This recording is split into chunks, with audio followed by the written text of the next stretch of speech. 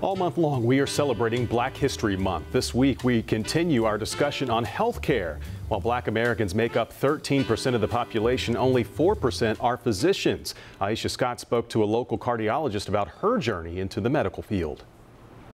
Dr. Sandy Charles is a cardiologist for Novant Health. She credits her grandmother for inspiring her to enter a field where so few are Black women. My grandmother migrated to the United States from Haiti in the 1970s.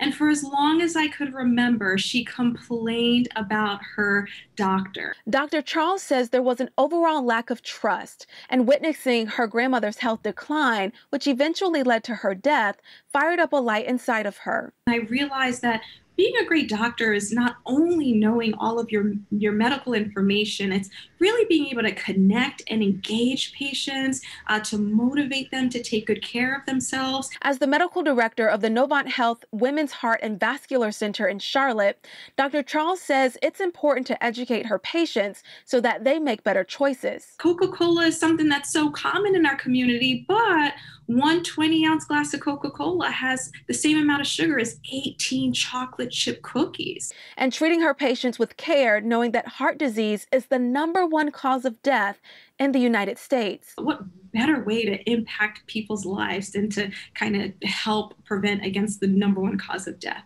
A graduate of Princeton and Columbia Universities, Dr. Charles is a part of a small group of women in the cardiovascular field. A recent survey by the American College of Cardiology found only 12% of cardiologists are women and only 4% are Black women. Dr. Charles is using her platform to inspire the next generation of cardiologists. Truly just wanting to be a role model for people, to encourage the future generation to improve the statistics. Aisha Scott, WCNC Charlotte.